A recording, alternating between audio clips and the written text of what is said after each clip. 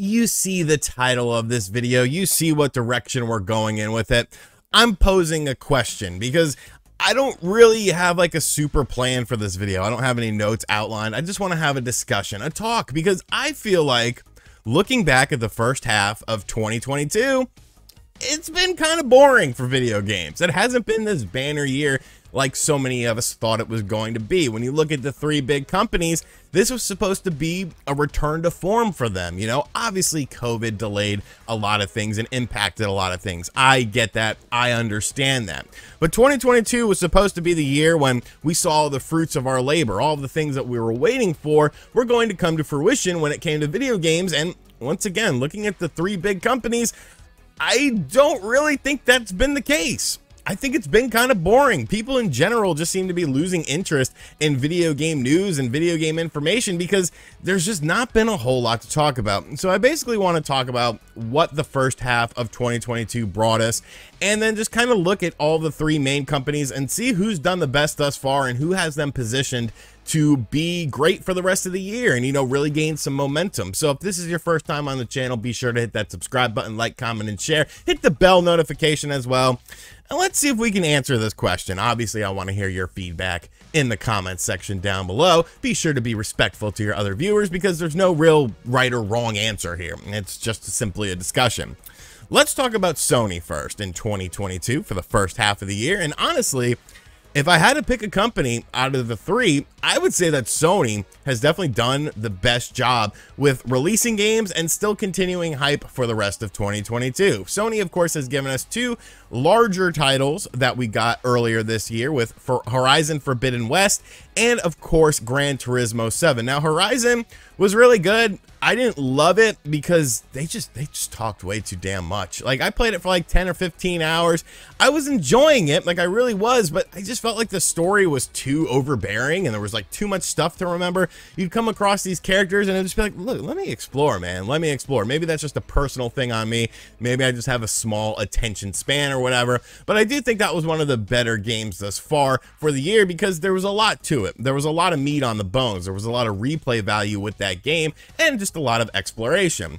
Gran Turismo 7 should have been just like that, if not even better in terms of things like having meat on the bones and having that replay value. But unfortunately, they really screwed this game up, I feel. And it does sort of feel like a bit of a rush job when you think about it because, you know, the amount of tracks, the amount of cars are paltry compared to previous entries in the franchise. You know, you look at like Gran Turismo 4 and Gran Turismo 5, they have over twice the amount of courses, twice the amount of cars that you could choose from in this game, and it's just been a very slow trickle feed of stuff, little updates here and there. You still can't sell cars in the game, which whoever thought that was a good decision, you should be fired. You should be fired. Like that's all I have to say about it. You should be removed from the Gran Turismo team because you've screwed this game up and you haven't given us that replay value. I played Gran Turismo 2 on my Dreamcast. Yes, the Dreamcast version of Gran Turismo 2. So long. Gran Turismo 4, Gran Turismo 5, the same thing. And Gran Turismo 7 definitely doesn't have that loop that keeps sucking me back in, and that's unfortunate because this should have been a home run. This should have been an easy thing, but those were really Sony's two big titles this year. And then of course you have God of War Ragnarok coming out later on this year, which I think is the game that a lot of people are really looking forward to from Sony. But beyond those three games, you know, it's been kind of quiet. You know, we've gotten some little teasers here and there about upcoming games. You know, they're sort of teasing PlayStation VR 2 as well. I think there's a lot of good things happening at Sony. They did indeed release their new premium subscription service, which I think actually runs a lot better than I thought it was going to run. You know, as long as they keep updating that, I think it'll be really cool. They definitely need to focus on the PS1 and PS2 side of things a bit more than just trying to be a direct competitor to Game Pass by having newer games on there. But I think Sony has done a decent job, you know, all things considered. I think they've done a decent job, but still, like, even beyond that, it's like, okay, well, we know about God of War. What else is there? Stray? Is that what everyone's hyped up about? Stray, a game about a cat? Because Twitter leads me to believe that Stray is going to sell like 100 million copies. And we all know it's not going to because it's just sort of like a meme at this point. Like, oh, you get to play as a cat. Whoop-a-dip-a-dip-a-doo. And it's like, what is people's obsession with cats? Like, dogs are so much cooler than cats. Cats have fucking attitudes, okay? Cats are little prissy things that will scratch you and turn on you. A dog is loyal. A cat is not loyal. A dog is loyal. So dogs over cats all day. But I do think Sony did an okay job this year. Not super spectacular, though. Then we're going to talk about Xbox. And Xbox has the same problem that they have had for a very long time. I'm not trying to bash Xbox. This is not an Xbox bashing video. If you watched my video talking about their summer showcase presentation and what they've done in the first half of this year, I was willing to give them another year extension. And what do I mean by that? There's nothing coming out in 2022. Starfield was supposed to be 2022. No, now that's coming out in 2023. All of their big titles have been delayed once again until 2023. We haven't gotten updates on games like Fable, Avowed, Perfect Dark, all these other Everwild, all these other projects that Microsoft has announced over the past couple years. We still don't really know anything about them, and most importantly, we're not going to be able to play them anytime soon. And it's frustrating. It's frustrating because you would hope that you would start to see the fruits of this labor that we've gotten from Microsoft, obviously purchasing all these companies up. And I do understand that, yes, it takes time. I'm not an idiot. People think I'm like an idiot or something, and they're like, oh, you do realize that it takes time to make the games. It's like, yeah, no shit, but like, hurry up.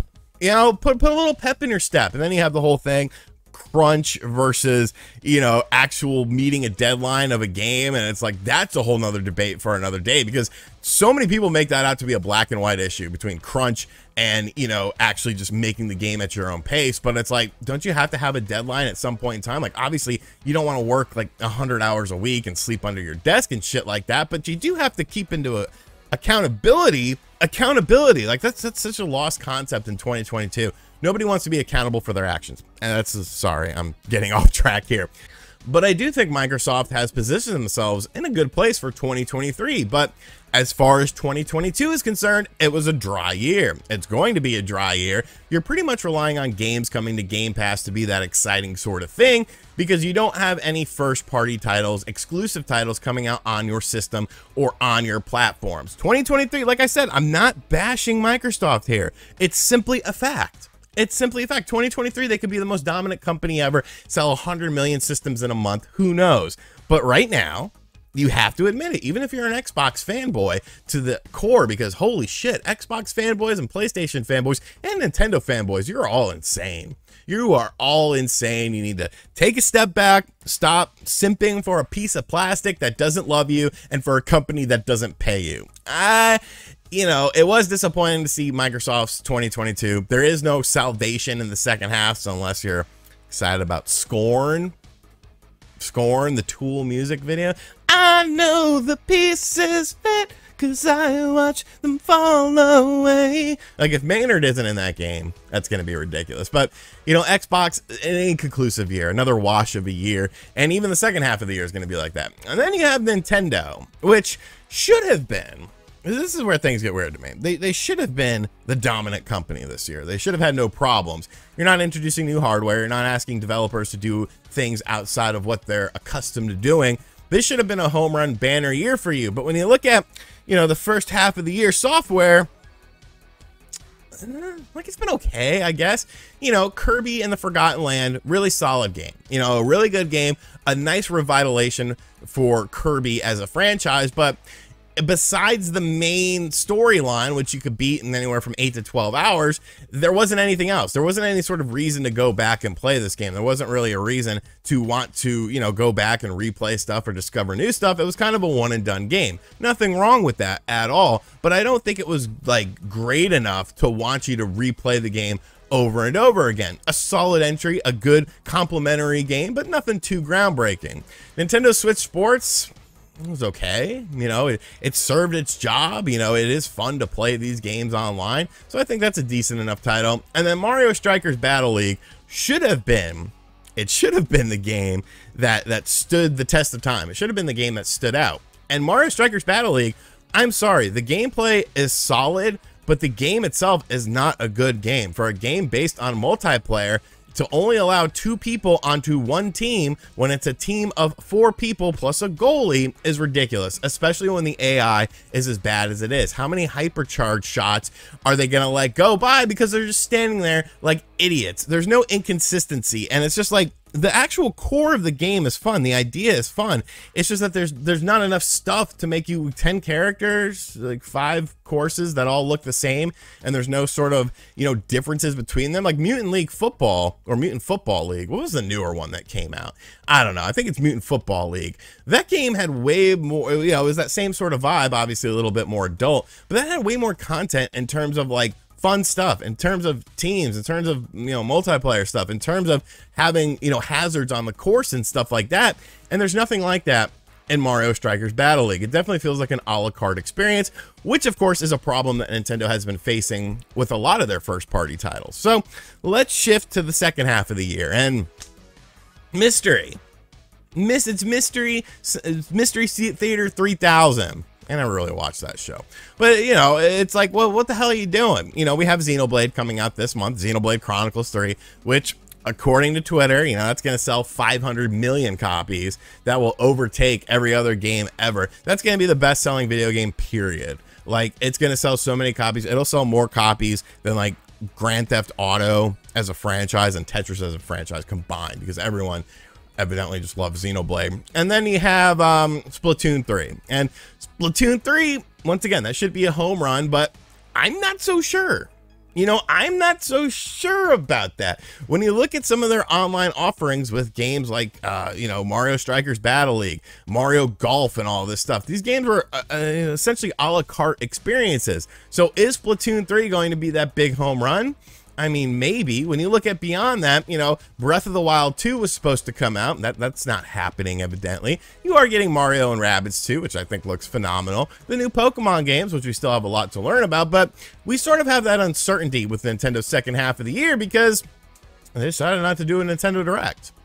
Kind of leaving it up to mystery. Yeah, you got your little third-party presentation. You learned about some stuff, which I thought the third-party presentation was decent enough. You know, I wish there would have been like 1 or 2 more Western games in there. Like, I understand people love their weeaboo stuff and their JRPGs and stuff like that. I am a fan of them too. But I also like variety. There's nothing wrong with wanting a Western game or a Western, you know, style game along with your Japanese style games. Just my personal opinion with that. So I think Nintendo has a solid second half of 2022 as long as the execution is good, but you do have to wonder about that execution. You do have to wonder, well, what else is there really going to be? You know, is Bayonetta 3 coming out this year? Breath of the Wild 2 was supposed to come out this year, which would have made the year a home run. Of course, that's been delayed until 2023. Now, there have been some other games from smaller companies that have been really good. Honestly, this is going to sound weird. The game I've played the most has been Teenage Mutant Ninja Turtles Shredder's Revenge. That was the game that's brought me the most fun. I have played it to death on my Switch. I have played it to death on my Xbox. I actually go on the treadmill for like an hour and I just played through the game. You know, I played through the game with random people to level up the characters. Like, I feel like that game absolutely knocked it out of the park, and there's a lot of appreciation for that game, and there's a lot of replay value with that game, because even if you just look at that game on the surface level and be like, oh, well, it's not like you're really unlocking other stuff after your first playthrough of the game. Like, that's not the point. The point of the fact is that the game is fun. You know, the game is awesome. The game looks good. The game plays good. There's just a nostalgic feeling for a lot of people that play that game. And, you know, maybe it boils down to my preferences. Maybe my preferences are just changing with games, but I don't know. It just seems like 2022 has just been a bit of a dry year, you know, kind of a disappointment. Just kind of, I guess, really the better term is boring. Like, there hasn't been any surprising stuff. There hasn't been any surprising announcements. All of these games that are coming out this year, we've already known about. You know, it's not like there's some big thing that happened at the tail end of the year and it's like, oh, well, maybe that game's going to come out in 2022. And then it does come out this year. For all we know, this is what we got. We've got God of War Ragnarok, we've got Splatoon 3, we've got Xenoblade, you got Pokemon, we've got nothing over on Xbox, and then, like, that's it. And is that really making for a great year in gaming? I don't know, man. I don't know. This is something that I was just thinking about, and I wanted to make a video about it and kind of cover the main companies, how I feel that they've done, and, you know, how the outlook is for the rest of the year. But so far, man, I just feel like gaming has been boring this year. You know, there's a general lack of interest in video games because nothing new is happening. Nothing exciting is happening. Everything that's happening, we've pretty much known about this whole time. And it's just like waiting on the product to actually come out before we could get our hands on it. But there just hasn't been that real surprise element, I feel. But, you know, maybe I'm wrong. Maybe maybe this 15-minute video was completely wrong. And if that's the case, you know, let me know in the comment section down below. And I appreciate you hanging out with me till the end, but it's just my thoughts on it, man. So be sure to give me your thoughts on this in the comment section down below, your feedback, what you think about it. Am I right? Am I wrong? And as always, thank you for checking out this video. If you are new to the channel, be sure to hit that subscribe button, like, comment, and share. Hit the bell notification as well. I'm trying to wrap this up in a timely manner. And as always, I'll catch you guys on the next one. Later.